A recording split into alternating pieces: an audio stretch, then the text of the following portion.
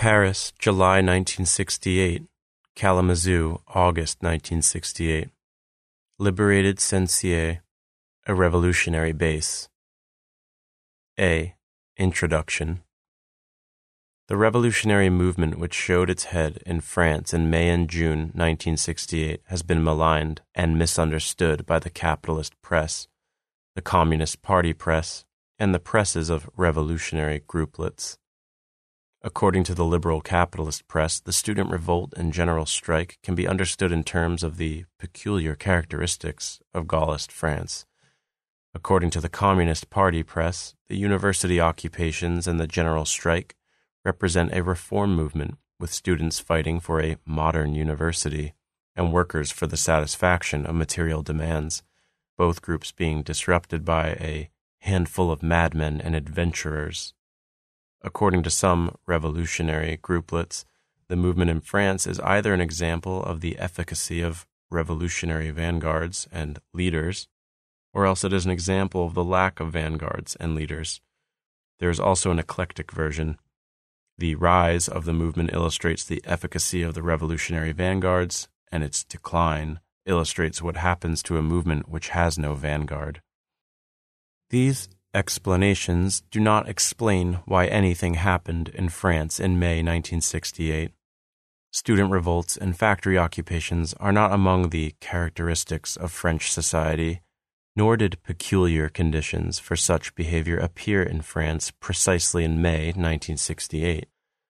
The normal behavior of students and workers in capitalist society, the desire of students for more privileges and of workers for more goods, does not explain why students and workers ceased acting normally and started struggling to destroy the system of privilege. The explosion of May-June 1968 is a sudden break with the regularities of French society, and it cannot be explained in terms of those regularities. The social conditions, the consciousness of students and workers, the strategies of revolutionary sects had all existed before May 1968 and had not given rise to a student revolt, a general strike, or a mass movement determined to destroy capitalism. Something new appeared in May, an element which was not regular but unique, an element which transformed the normal consciousness of students and workers, an element which represented a radical break with what was known before May 1968. The new element, the spark which set off the explosion, was a handful of madmen who did not consider themselves either a revolutionary party or a vanguard. The story of the student movement, which began in Nanterre with a demonstration to end the war in Vietnam, has been told elsewhere. The actions of this student movement were exemplary actions. They set off a process of continuous escalation, each step involving a larger sector of the population. One of the steps in this process of escalation was the occupation of Sensier, annex of the University of Paris Faculty of Letters, Sorbonne. Not as publicized as the actions or personalities of the Nanterre student movement, the activity which developed at Sensier during the last 2 weeks in May parallels and supplements that of the March 22nd movement. This essay will try to describe the steps in the process of escalation as they were experienced and interpreted by the occupants of Sensier. What happened in Sensier cannot be explained in terms of French everyday life. The occupants of Sensier suddenly cease to be unconscious, passive objects shaped by particular combinations of social forces. They become conscious, active subjects who begin to shape their own social activity. The occupants of Sensier aim at the destruction of capitalist social relations, but they do not define themselves as the historical subject who will overthrow capitalism. Their actions, like those of the March 22nd movement, are exemplary actions. Their task is to communicate the example to a larger subject, the workers.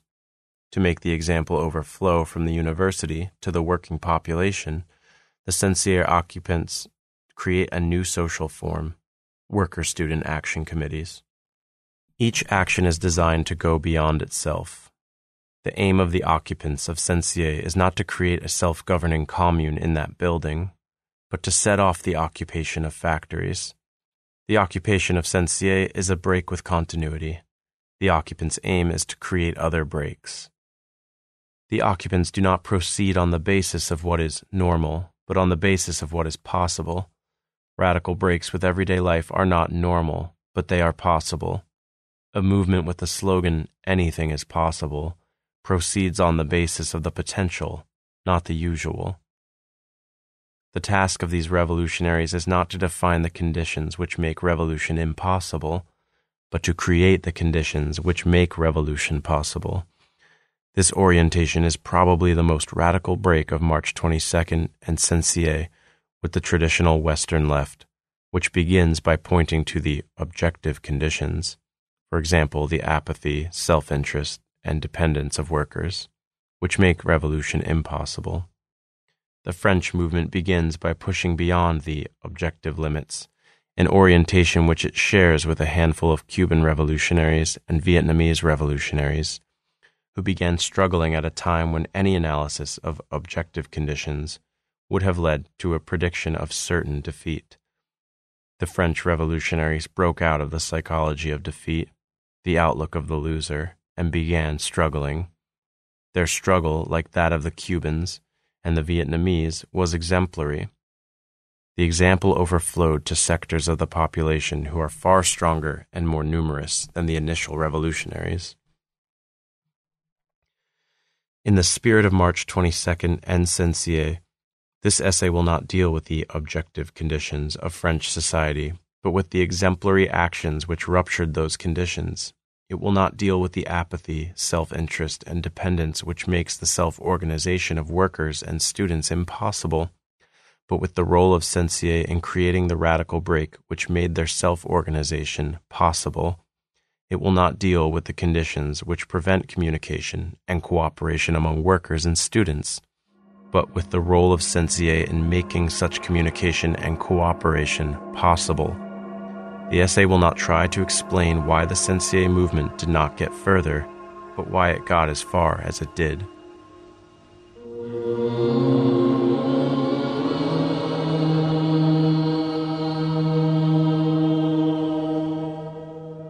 B.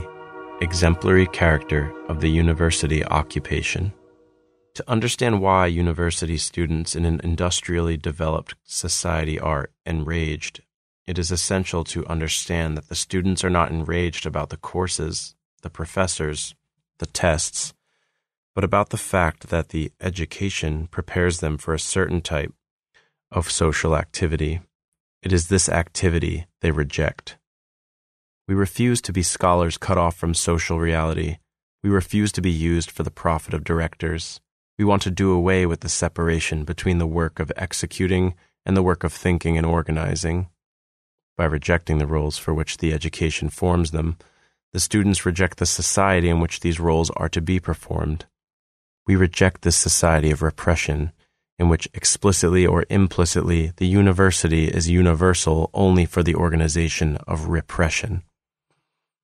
From this perspective, a teacher is an apologist for the existing order, and a trainer of servants for the capitalist system. An engineer or technician is a servant who is super-trained to perform highly specialized tasks for his master. A manager is an agent of exploitation whose institutional position gives him the power to think and decide for others. In the present system, some work and others study, and we've got a division of social labor, even an intelligent one, but we can manage a different system.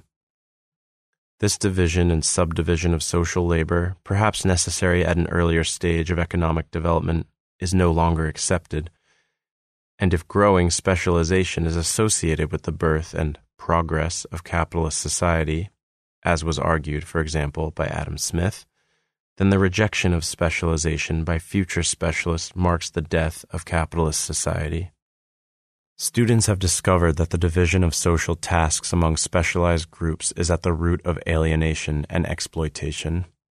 The alienation of political power by all members of society and the appropriation of society's political power through election, inheritance, or conquest by a specialized ruling class is the basis for the division of society into rulers and ruled. The alienation, or sale, of productive labor by producers and the appropriation, purchase, of the labor and its products by owners of means of production, capitalists, is the basis for the division of society into bosses and workers, managers and employees, exploiters and exploited. The alienation of reflective activity by most members of society and its appropriation by a specialized core of intellect workers is the basis for the division of society into thinkers and doers, students and workers. The alienation of creative activity by most people and its appropriation by artists divides society into actors and audience, creators and spectators. The specialized professions and disciplines represent the same pattern. A particular economic task or social activity is relegated to a particular individual who does nothing else, and the rest of the community is excluded from thinking about, deciding, or participating in the performance of a task which affects the entire community. By refusing to be formed into a factor or a function in a bureaucratically organized system, even if it is an intelligently organized system, the student is not denying the social necessity of the tasks and functions.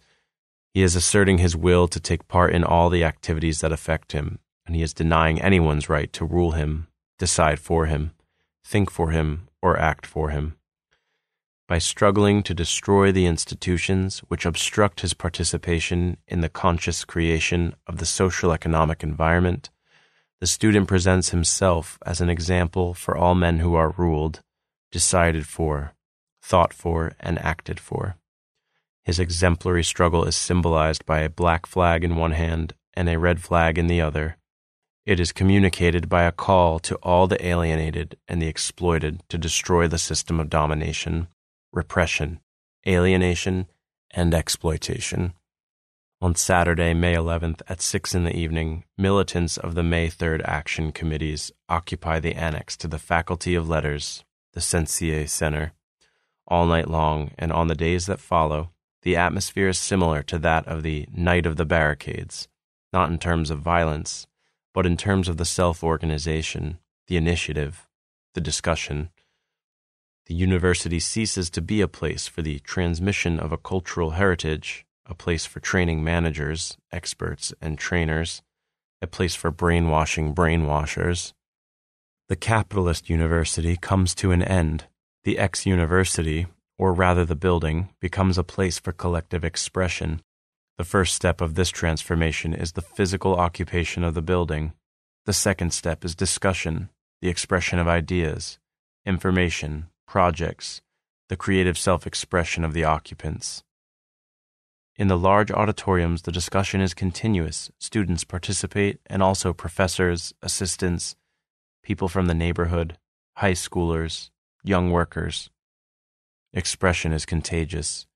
People who have never expressed ideas before, who have never spoken in front of professors and students, become confident in their ability. It is the example of others speaking, analyzing, expressing ideas, suggesting projects, which gives people confidence in their own ability. The food service, for example, is represented at the meetings by a young comrade. He's 13, maybe 14. He organizes, discusses, takes part in the auditoriums. He was behind the barricades. His action and his behavior are the only answer to the drivel about high schoolers being irresponsible brats. What begins at this point is a process of collective learning. The university, perhaps for the first time, becomes a place for learning. People do not only learn the information, the ideas, the projects of others. They also learn from the example of others that they have specific information to contribute, that they are able to express ideas, that they can initiate projects. There are no longer specialists or experts. The division between thinkers and doers, between students and workers, breaks down. At this point, all are students. When an expert, a professor of law, tells the occupants that the occupation of a university is illegal, a student tells him that it is no longer legal for an expert to define what is illegal, that the days when a legal expert defines what people can and cannot do are over. The professor can either stay and join the process of collective learning, or else he can leave and join the police to reimpose his legality. Within the occupied university, expression becomes action, the awareness of one's ability to think, to initiate, to decide, is in fact an awareness of one's ability to act. The occupants of the university become conscious of their collective power. We've decided to make ourselves the masters. The occupants no longer follow orders. They no longer obey. They no longer serve. They express themselves in a general assembly, and the decisions of the assembly are the expression of the will of all its members. No other decisions are valid. No other authority is recognized. The students and workers who fought on the barricades will not allow any force whatever to stop them from expressing themselves and from acting against the capitalist university, against the society dominated by the bourgeoisie. This awareness of the ability to express oneself, this consciousness of collective power, is itself an act of de-alienation. You can no longer sleep quietly once you've suddenly opened your eyes. People are no longer the playthings of external forces. They're no longer objects. They've suddenly become conscious subjects, and once their eyes are open, people are not about to close them again. Their passivity and dependence are negated, annihilated, and nothing but a force which breaks their will can reimpose the passivity and dependence. The General Assembly does not only reject former masters, former authority, it also refuses to create new masters, new authority. The occupants conscious of their power refuse to alienate that power to any force whatever, whether it is externally imposed or created by the General Assembly itself. No external force, neither the university administration nor the state, can make decisions for the occupants of the university, and no internally created force can speak, decide, negotiate, or act for the General Assembly. There are neither leaders nor representatives, no special group, neither union functionaries, nor a coordinating committee, nor a revolutionary party has the power to negotiate for the university occupants, to speak for them, to sell them out. And there's nothing to negotiate about. The occupants have taken over. They speak for themselves, make their own decisions, and run their own activities. The state and the capitalist press try to set up leaders, spokesmen, representatives with whom to negotiate the evacuation of the university, but none of the leaders are accepted. Their usurped power is illegitimate. They speak for no one. In the face of this appearance of direct democracy, of grassroots control, the capitalist and communist press call it anarchy and chaos, the state has only one resort: physical violence. Consciousness of collective power is the first step toward the appropriation of social power, but only the first step, as will be shown below. Conscious of their collective power, the university occupants, workers, and students begin to appropriate the power to decide. They begin to learn to run their own social activities. The process of political de-alienation begins. The university is de-institutionalized. The building is transformed into a place which is run by its occupants. There are no specialists or responsibles. The community is collectively responsible for what takes place and for what doesn't take place within the occupied building. Formerly specialized social activities are integrated into the lives of all members of the community. Social tasks are no longer performed either because of direct coercion or because of the indirect coercion of the market, i.e., the threat of poverty and starvation. As a result, some social activities, like hairdressing and manicuring, are no longer performed at all. Other tasks, like cooking, sweeping the rooms, cleaning the toilets, tasks performed by people who have no other choice in a coercive system, are left undone for several days. The occupation shows signs of degeneration. The food is bad, the rooms are filthy, the toilets are unusable. These activities become the order of the day of the General Assembly. Everyone is interested in their efficient performance, and no one is institutionally coerced to perform these tasks. The General Assembly is responsible for their performance, which means everyone is responsible. Committees of volunteers are formed. A kitchen committee improves the quality of the meals. The food is free. It is provided by neighborhood committees and by peasants. A service of order charges itself with maintaining clean toilets stocked with toilet paper. Each action committee sweeps its own room. The tasks are performed by professors, students, and workers. At this point, all of the occupants of Sensier are workers. There are no longer upper and lower class jobs. There are no longer intellectual and manual tasks, qualified labor and unqualified labor. There are only socially necessary activities. An activity which is considered necessary by a handful of occupants becomes the basis for the formation of an action committee. Each person is a thinker, an initiator, an organizer, a worker. Comrades are being seriously injured by cops in the street fights. A floor of Sensier is transformed into a hospital. Doctors and medical students care for the patients. Others without medical experience help, cooperate, and learn.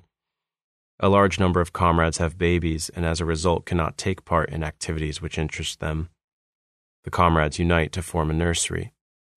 The action committees need to print leaflets, announcements, reports. Mimeograph machines and paper are found, and a free printing service is organized. Townspeople, observers, and potential participants stream into Sensier constantly and are unable to find their way around the complex social system which has started to develop within the building.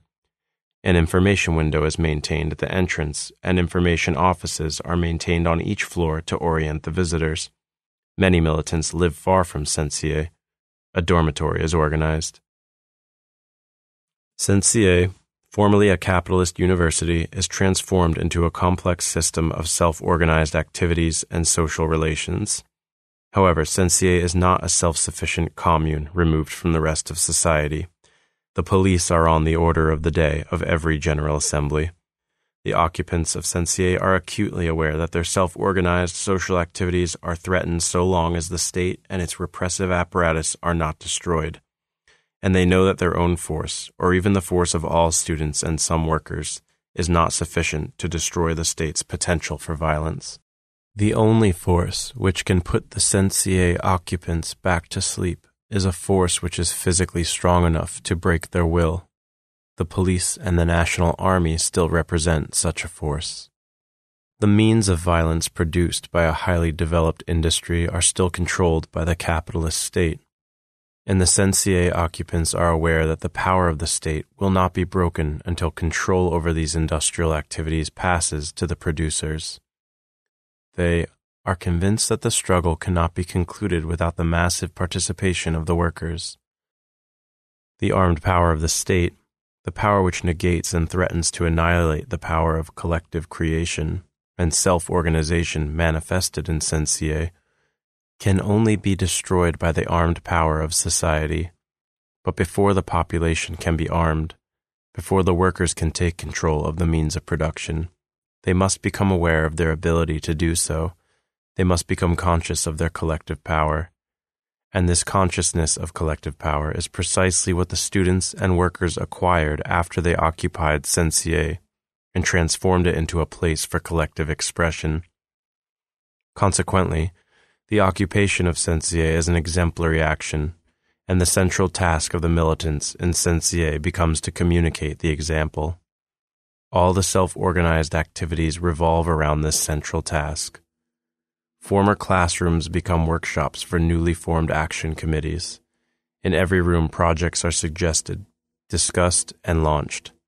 Groups of militants rush out with a project, and others return to initiate a new one.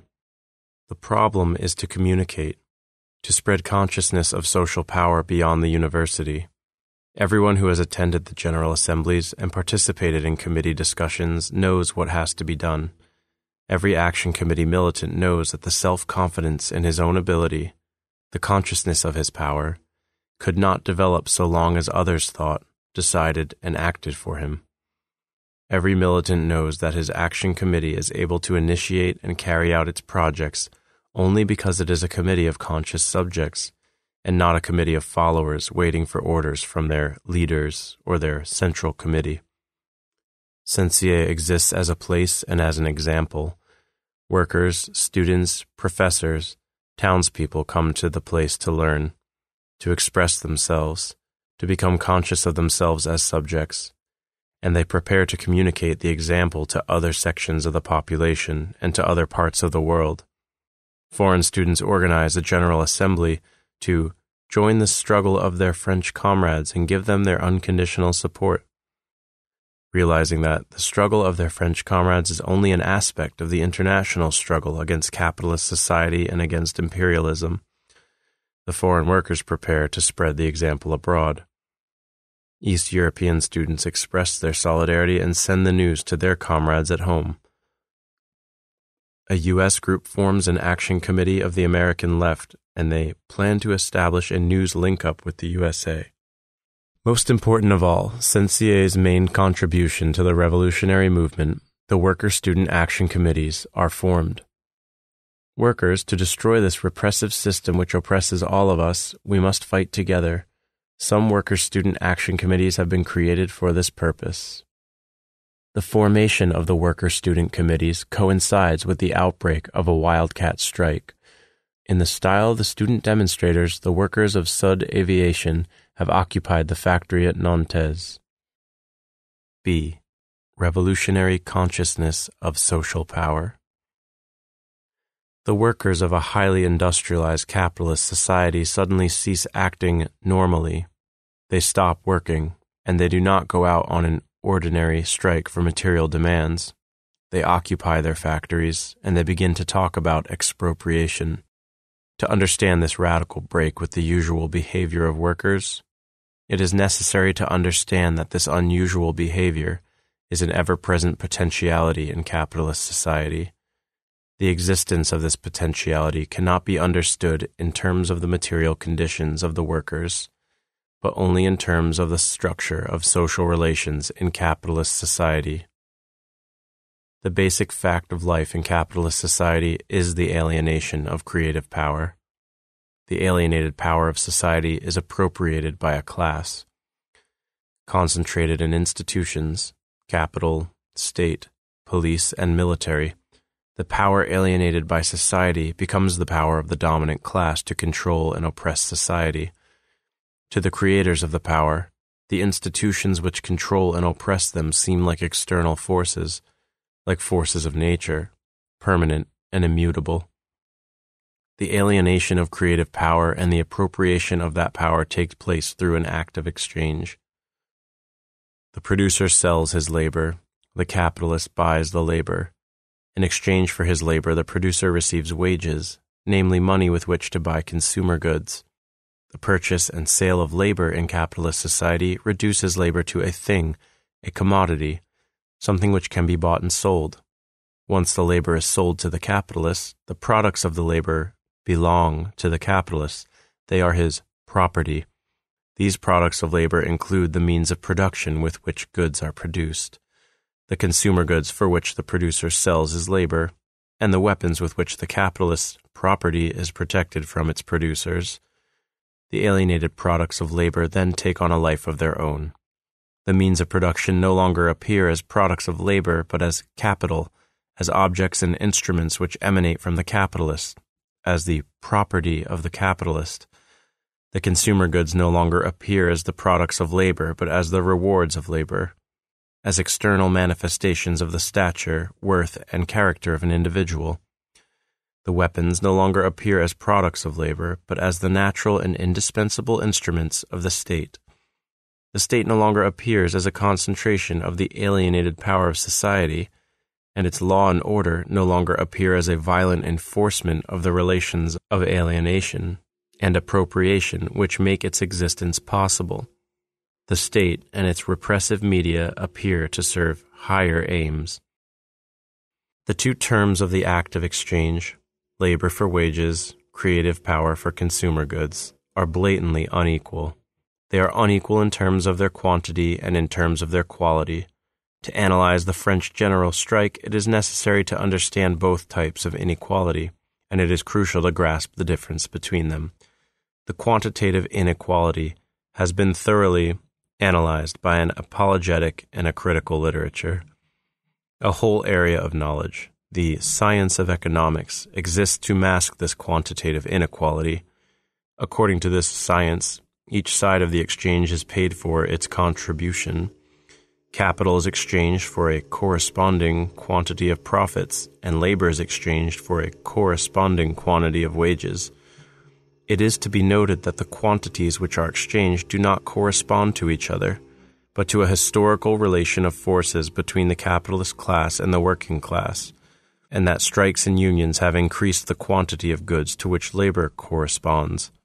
However, the purpose of this theory is not analytic but apologetic.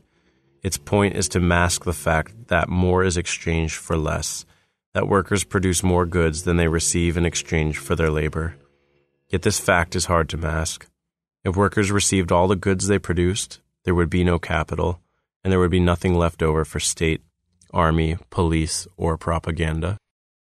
Furthermore, the proposition that each is paid for his contribution, the capitalist for his capital, and the worker for his labor, simply isn't true.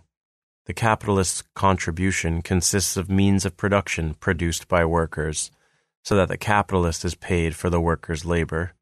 The capitalist absorbs, or accumulates, surplus labor, namely what the worker contributes but doesn't get, or what's left over after the workers are paid. Labor unions concern themselves exclusively with the quantitative relation between workers and capitalists. The union's role is to decrease the degree of exploitation of the workers, namely to increase the goods workers receive in exchange for their labor, and at times even to increase the share of social wealth which is distributed to the working class. Unions help workers have more, not be more. They serve to increase the quantity of goods the worker receives in exchange for his alienated labor. They do not serve to abolish alienated labor. Unions, like economists of communist countries, as well as much 20th century socialist literature, deal exclusively with the quantitative relation between workers and capitalists.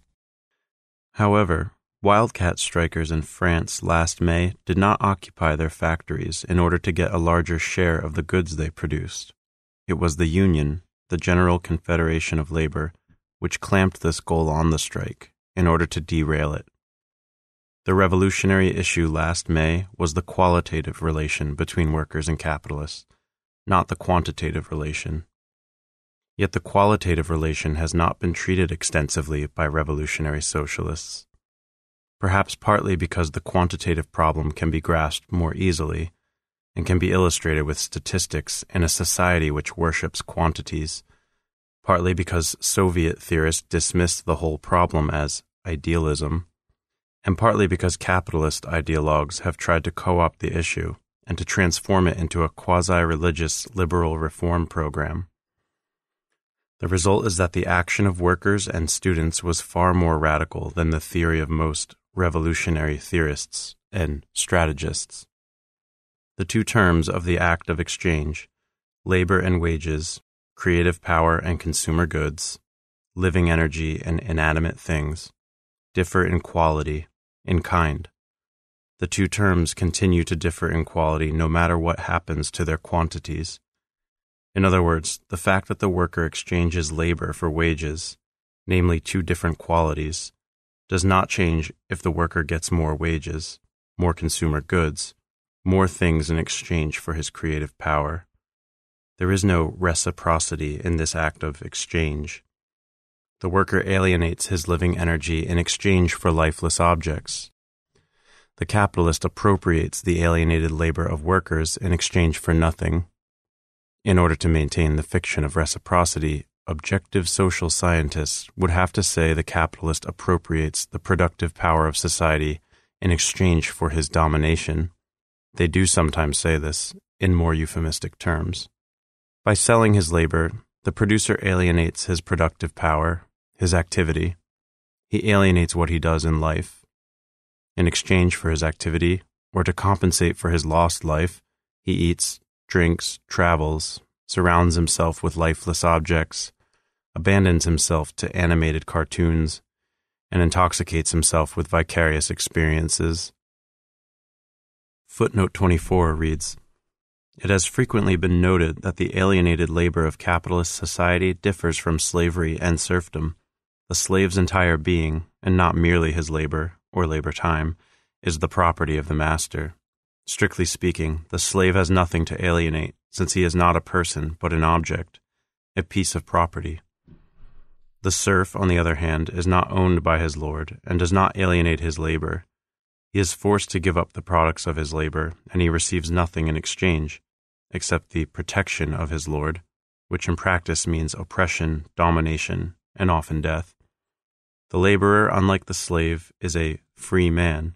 His body is his own. It is his labor which becomes the property of an owner.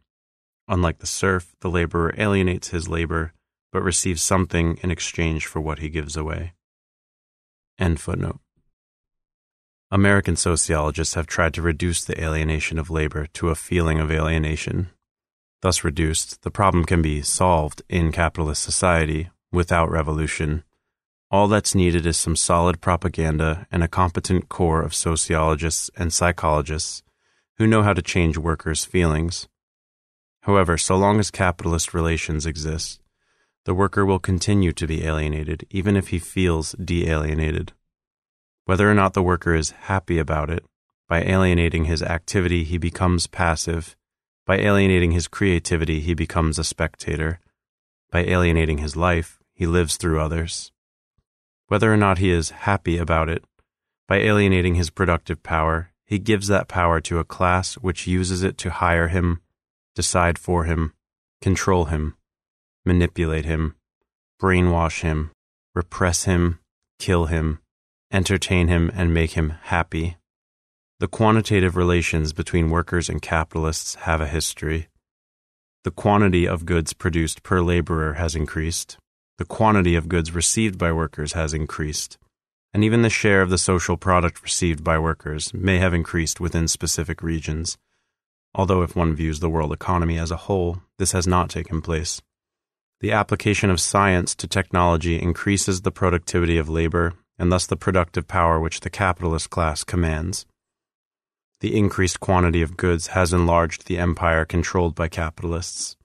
Competition and the introduction of technological innovations, and also periodic crises, have ruined inefficient or unlucky capitalists, and thus made possible the centralization of enormously enlarged capitals and the integration of technologically related processes. The centralization of capital and the integration of related processes has meant that numerous activities take place under the same roof, and that production becomes a sophisticated process of coordination and cooperation. However, the qualitative relation between workers and capitalists does not have a history within capitalist society. It is born with capitalism and abolished with capitalism. It is part of the structural backbone of capitalism. The worker is the ruled object. The capitalist is the ruling subject. The worker alienates his productive power. The capitalist appropriates it. The worker's labor creates products. The capitalist owns them and sells them to the worker. The worker creates capital. The capitalist invests it. The worker produces more than he consumes. He creates a surplus. The capitalist disposes of the surplus and thus determines the shape of the worker's environment, forms a repressive apparatus which keeps the worker in his place, and hires propagandists, manipulators, and educators who make the worker like his condition, or at least accept it. This structural relation between the worker and the capitalist is the integument of capitalist society. It is the shell in which the quantitative changes take place. It is this shell which began to crack in May. It is this structure which starts to disintegrate, not piecemeal, but all at once. The development of society's productive forces, the centralization of capital, and the integration of economic activity, the growth of socially combined and scientifically coordinated production processes, make the capitalist shell increasingly vulnerable. The workers, united by the capitalists under the same roof, cooperative with each other because of the exigencies of the work itself, highly educated to be able to manage the sophisticated technology, no longer tolerate their situation. They no longer tolerate the existence of the capitalist. They no longer tolerate the alienation of their labor and the transformation of their labor into a commodity. Educated, proud of their work, confident in their abilities, they begin to express themselves about the fact that they are reduced to tools. Each finds his own observations confirmed by those of others. The workers become class conscious. They gain confidence in their power. They become conscious of their collective power. They communicate their consciousness to other workers. The workers start to take over. They start to take possession of the productive forces, the former capital, and with these powerful productive forces they can destroy the concentrated power of the capitalist class, the state and its repressive apparatus. The capitalist shell starts to burst. The expropriators begin to be expropriated. This is the beginning of socialist revolution. It is the beginning of a worldwide event, the destruction of capitalism as a unified world system, the negation of alienation. It is an adventure, the beginning of a process of social creation. When the Sud aviation workers occupied their factory, in the style of the student demonstrators, they were not merely expressing their sympathy with the student demonstrators. And when other workers occupied their factories, they were not demanding more consumer goods in exchange for their alienated labor. Some workers had profoundly understood what was happening in the universities. This was not the traditional social conflict between labor and management. At the Renault automobile factory in Clyon, for example, the initiative was taken by about 200 young workers, members of the unions, the General Confederation of Labor, and the French Democratic Federation of Labor, but who seemed to be acting spontaneously, following the model of the students. There was no social conflict in the establishment. In fact, the unions also understood that this was not a traditional strike, that the student example had nothing to do with quantitative improvements within the context of capitalist society, and both unions declared their resolve not to share the responsibility over the movement with the students, and their will not to permit overflows which could lead to anarchy. The physical occupation of the factories was the first step towards anarchy. The next step would be for workers to use factory workshops and yards as places for collective expression. This happened in a few factories, but only a few. The unions begin to take control of the movement, and the unions have no interest in letting creative expression overflow into the workshops. It becomes urgent for the students to communicate their examples. This is the task of the CNCA worker-student committees. To do this, the committees not only have to struggle against the capitalist propaganda, but also against the announced opposition of the unions. We no longer want to confide our demands to union professionals, whether or not they're political. We want to take our affairs into our own hands. Our objectives cannot be realized without live, concrete, and daily information, without a constant human and imaginative contact between workers and students.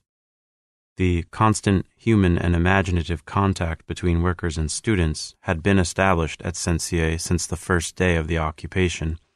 This was the basis for the formation of the worker-student committees. On the night of the occupation, young workers who had demonstrated in the Latin Quarter entered a French university for the first time and were more numerous than the students. They all discuss, sometimes in a disorganized manner, a little too enthusiastically, but everyone is aware that the abstract phrases about the liaison between workers and students can be bypassed. Worker-student solidarity, creative self-expression, collective learning, consciousness of collective power are all facts at CNCA. They have to be communicated to the rest of the population. Creative self-expression and self-organization in one building or one factory are like a strike carried out by one worker. A worker-student committee is formed for every major enterprise, district, region. The committees include workers from the enterprise, workers from other enterprises, French students, foreign students, professors. The names on the doors of former classrooms refer to places: Renault, Citroën, 5th District, 18th District. The committees are not named according to programs, political lines, or strategies, because they have no programs, lines, or strategies.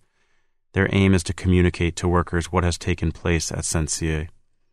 Self-led and self-organized, they do not go out to lead the population or to organize the workers.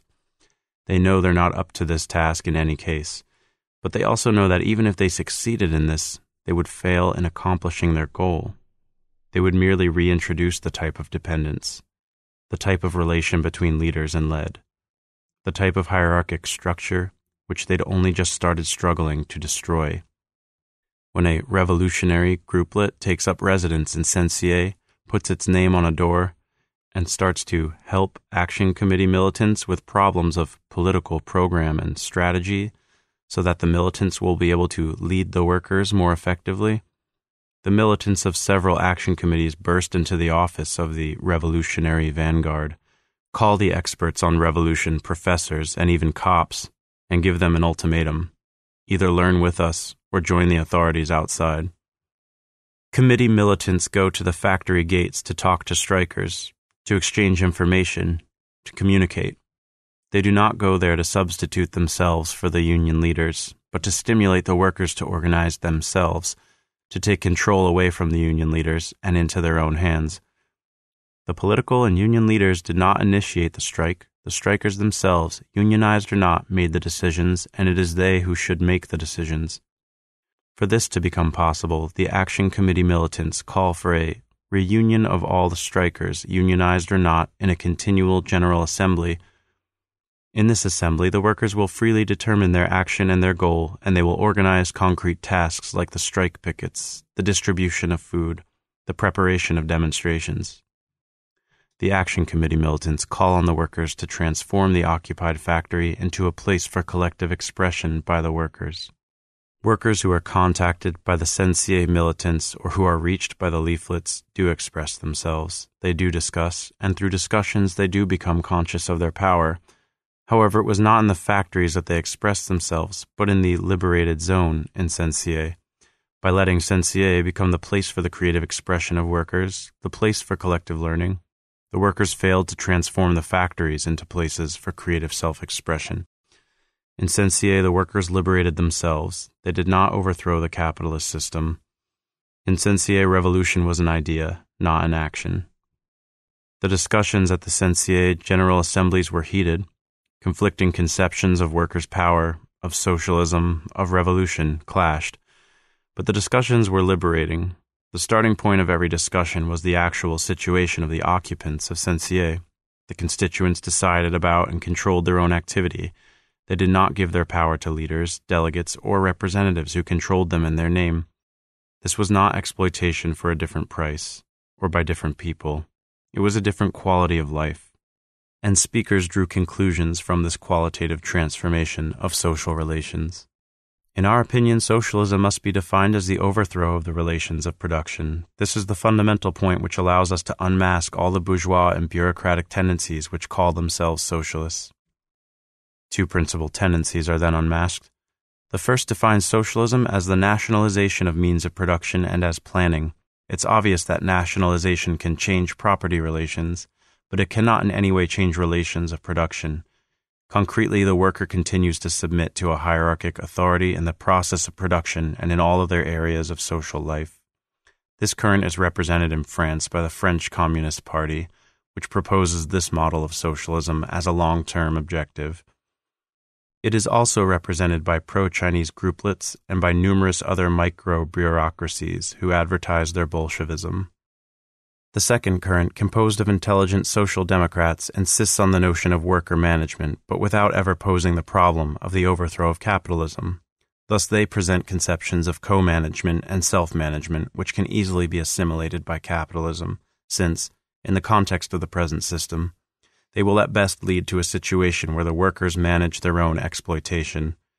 This current is represented in France by certain anarchist groups, and above all, in a more elaborated form, by the centralist bureaucracy of the United Socialist Party, PSU, which has gained some influence in the present crisis through its intermediaries in the leadership of the UNEF, the student union, and the SNE-SUP, the professors' union. The same theses are presented with some variants by the leadership of the CFDT, French Democratic Federation of Labor. These conceptions are abandoned. They are replaced by a generalization of what is in fact taking place at Sensier, namely a generalization of a real experience. Our conception of socialism is the following. The workers directly organize and control the entire process of production and all other aspects of social life. The organs of this organization and control cannot be defined in advance. We can only say that the organization will not be carried out by a party or by a union. This obviously implies the suppression of all hierarchies, on all levels. This is a call for the death of capitalism, a call for the appropriation of social power by society, a call for workers to appropriate the productive power alienated to capitalists. a call for people to appropriate the decision-making power alienated to the tops of hierarchies, a call for everyone to appropriate the power to think and act alienated to specialists and representatives. It's the last week in May. Increasing numbers of workers take part in the General Assemblies at Sensier and at other universities. This is no grouplet, no vanguard party. It's a revolutionary mass movement. At this point, it is ludicrous to Sensier militants that at some universities there are still students discussing university reform and reorganization. For the Sensier militants, anything is possible. The potentialities of the revolutionary situation are elaborated in leaflets, in General Assembly discussions. All the programs and structures of the traditional working class organizations have exploded. The question of power has been posed. It's no longer a question of replacing one government with another, nor of replacing one regime with another. It's a question of installing the power of the entire working class over the whole of society. It's a question of the abolition of class society, not only in France, but in the entire capitalist region. The destruction of the capitalist state and its repressive apparatus, the army and the police, the force which protects the transfer of the world's wealth from backward to developed regions, from lower to upper classes, is eliminated. The lack of a regime, of a government, makes it as urgent to extend the revolution beyond the borders of France as it is to extend it beyond the borders of Sensier. This point is made in a General Assembly. It raises a furor. It's a point that hasn't been raised by revolutionary socialists since the victory of Stalin's conception of socialism in one country. In Belgium, in Germany, in Italy, in England, in Holland, in all capitalist countries, struggles similar to ours or in solidarity with our struggle are developing. The economy is paralyzed. All places of work are occupied by the workers. The power of the capitalist regime is suspended. It has lost its factories. It has lost control over economic activity. It has lost its wealth.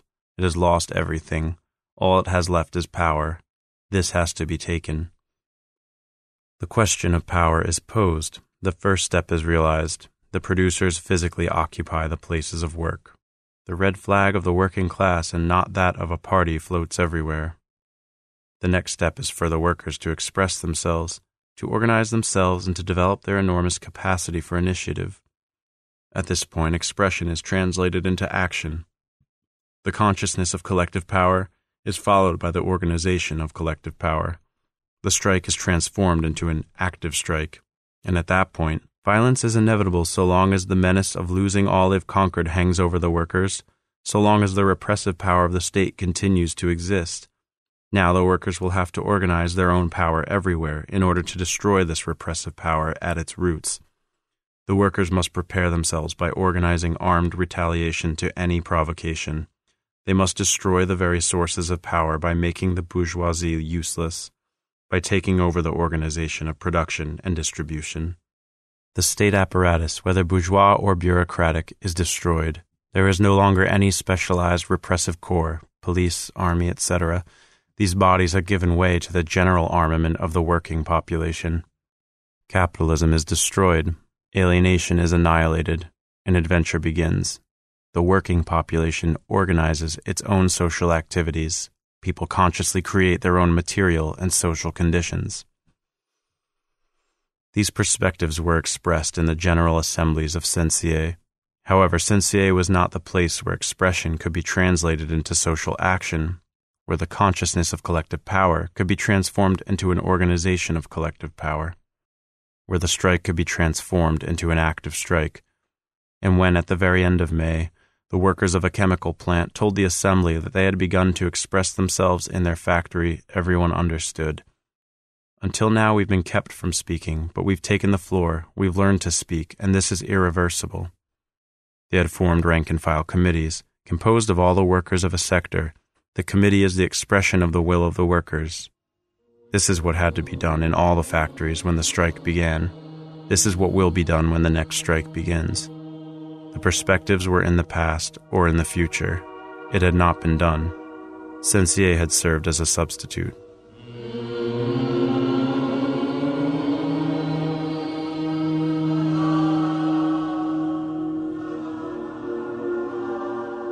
C. The unveiling of repression and propaganda. Revolution is as much of a threat to the Communist Party as to the factory owners.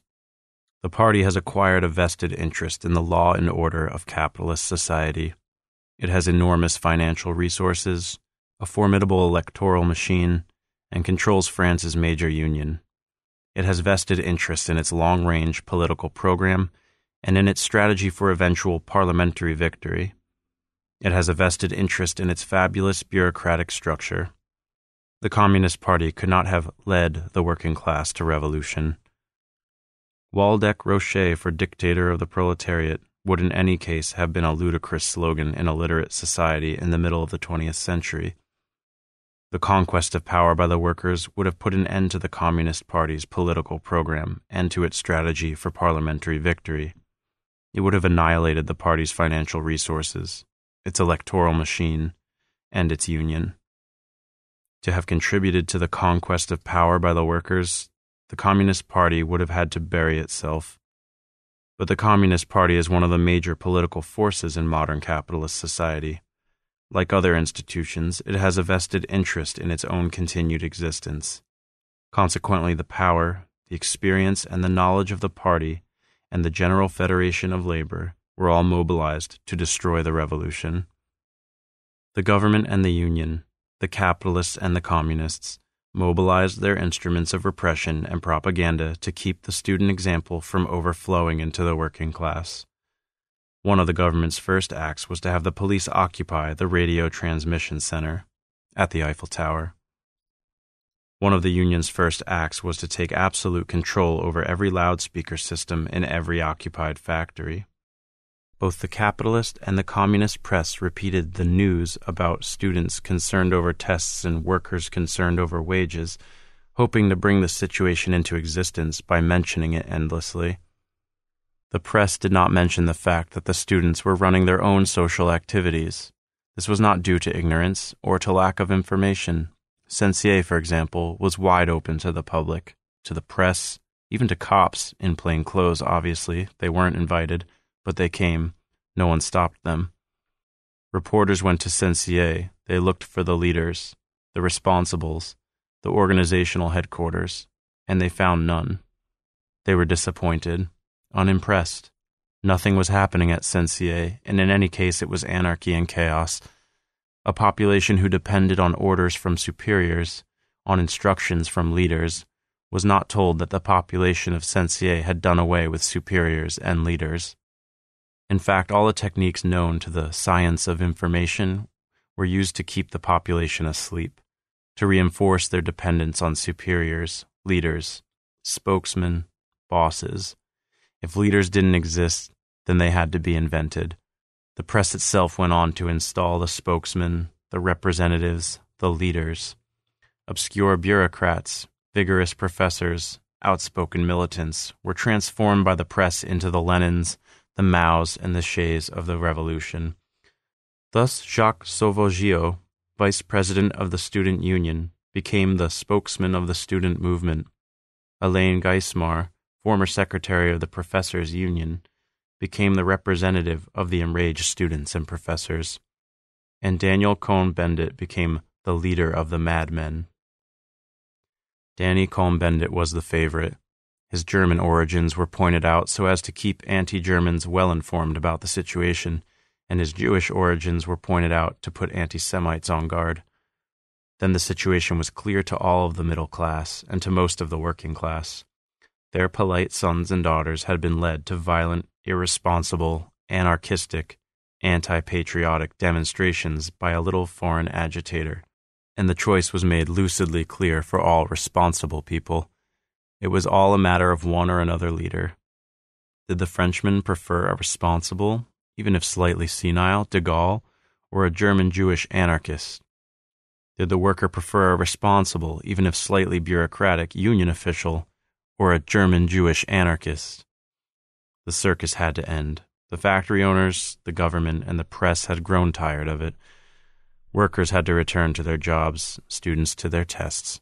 Everyone would have a chance to vote for his preferred leader in the coming election. The union's major task was to keep the occupied factories from being transformed into places where the workers could express themselves creatively. This had to be done without the intervention of the police, if possible, since an inopportune attack by the cops during the general strike could have led workers to start organizing their self-defense. The union managed this operation soon after the outbreak of the strike. Union officials placed themselves at the head of the movement. They held on to all the loudspeakers and initiated the occupation of the factory. The union bureaucracy then proceeded to occupy the factory instead of the workers. Inside the union-occupied factory, no one expressed himself. Union officials read prepared speeches over the loudspeakers to an audience composed largely of union delegates. The workers inside the factory were not all enthusiastic about the occupation. Those who were unenthusiastic did not applaud the speeches read by officials over loudspeakers, and in the evening they went to Sensier to analyze what had to be done. Action Committee militants were aware of what was happening. The policy of the union leaders is extremely clear. Unable to oppose the strike, they're trying to isolate the most combative workers inside the factories. They're trying to let the strike rot so as to make the strikers accept the agreement which they'll reach with the bosses. And the bosses are in fact ready to negotiate, to give some union leaders more power, the way their likes have already done in other countries. If they have to, they won't hesitate to recognize the union local, in order to increase their control over and to minimize the workers' demands. The union's next major task is to prevent contacts between the workers and the students, to keep the consciousness of collective power from overflowing into the factories. This is done by a combination of propaganda and force. On the level of propaganda, the workers are told that the problems of students have nothing in common with the problems of workers, that students are worried about tests and want to have a modern university, and that in any case the students' leader, Danny Cohn-Bendit, has no understanding of the workers' problems and cannot negotiate for the workers. Consequently, the workers must let the union officials negotiate for them. On the level of force, the workers are locked in, the students are locked out. The majority of workers, in fact, are not inside the factory. They're kept away by the fact that nothing happens there. These workers are home, listening to the government on the radio, reading the bourgeois press, and waiting for the strike to end. They're safely removed from the possibility of becoming conscious of anything. The minority of workers who occupy the factory are locked in. Thus, they're kept away from the Action Committee militants outside, and they're exposed to the speeches inside. The strike pickets appointed by union and party officials play cards and wait for the strike to end. The Action Committee militants who come to the factory entrances get as far as the strike pickets, who are instructed not to let the militants inside, not to let the militants talk to workers, not to take the provocateurs and adventurists seriously, and to chase them away by any means necessary in case crowds of workers collect around them. In factories occupied in this manner, no one expresses anything, no one learns. The level of consciousness remains where it was before the strike. The workers are told by their spokesman that what they want is higher wages and improved conditions, and that only the union can negotiate these gains for them. The whole strike is reduced to the problem of quantitative improvements and material gains within capitalist society. Locked into the factories by appointed strike pickets, spoken for by union officials, told by loudspeakers and press that the militants outside are anarchistic provocateurs who follow an irresponsible foreign leader, the workers become even more dependent. Chained to a context in which all their powers are alienated, the workers view their possibilities from the vantage point of powerlessness, and from this vantage point, nothing is possible and nothing is learned. For example, when peasants contact Sensier and offer chickens at cost price, and when other peasants offer potatoes free, Action Committee militants are excited. It's the beginning of the active strike. Trucks have to be placed at the service of the strikers to deliver the food. Militants approach the strike picket of an auto factory. The union guards at the entrance aren't interested.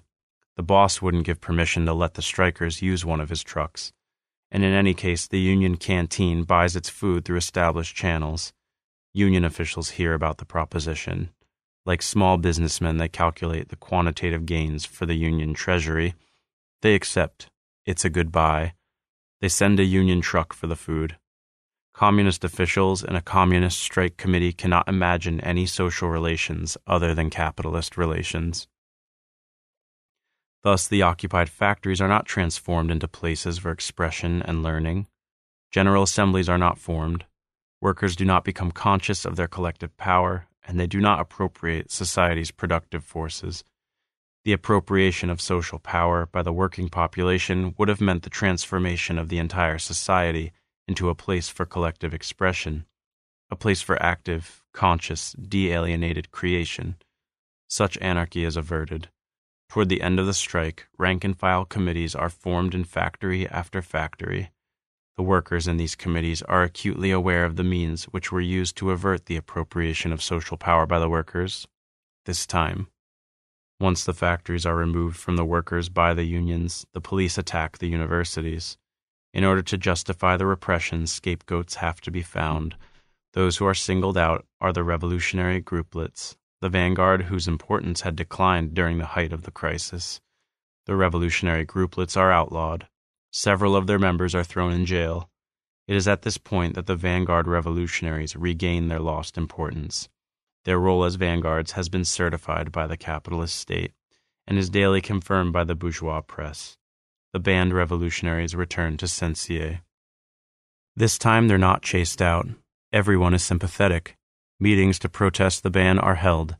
Demonstrations to protest the incarceration of comrades are planned. The revolutionaries are followed by cops. A sentinel is placed at the entrance of Saint-Cyr for the first time since the occupation. The revolutionary grouplets are fighting to save themselves. It's time to get organized. A frantic atmosphere and elements of paranoia are introduced to Saint-Cyr. Saint-Cyr is transformed. Action Committee militants see themselves looked at the same way students are looked at by professors. The militants are rated, classed. They are once again an underclass. They are politically uniformed. They are unshaped dough. They are raw material which is to be coordinated, organized, led. It is at this point that the worker-student committees leave Saint-Cyr. The General Assembly of the Worker-Student Action Committees changes its name. It becomes the Inter-Enterprise Committee. It is now composed mainly of workers from various enterprises. It becomes an occasion for members of newly formed rank-and-file committees to exchange experiences. It no longer meets daily, but once a week. Some individual factory committees, like the Citron Committee, continue to lead an independent existence. Workers continue to express themselves, to learn, to initiate and to act within the action committees, but the committees are no longer places for the self-expression of all the workers. They're removed from the factories and from the universities. They're groups of people. They have neither a strategy nor a political program. They have a perspective, and they know they've been had. They know how and by whom. The repression itself gives birth to the type of left described by the propaganda, a left composed of clandestine societies, persecuted vanguards, tragic leaders, and even students concerned with student problems. When the general strike is over, when the worker-student committees are gone, Saint-Cyr becomes organized for the first time since its occupation. It acquires an internal hierarchy. The frustrated vanguard revolutionaries, who had not been able to lead, to organize, to plan during the crisis, now bring their talents to Saint-Cyr. They forge themselves a place in a central committee of occupation. They form a central coordinating committee which assigns rooms to appropriate groups in orderly fashion. They explain that the anarchists are gone now, that the ideas of the anarchists correspond to an earlier stage of the struggle, and that now the struggle requires centralization, coordination, leadership. They allocate rooms to new groups, new committees, made up entirely of students, and they preside over commissions on university reorganization and course transformation. Student problems come to Saint-Cyr for the first time since the occupation. On the heels of the student problems come the police. When the police occupy Saint-Cyr, no one tries to defend the building. There's nothing to defend. Saint-Cyr now consists of a student mass concerned with the modalities of a reorganized university and a vanguard concerned with keeping itself in the central committee. An empty shell is taken by the police. F. Perlman.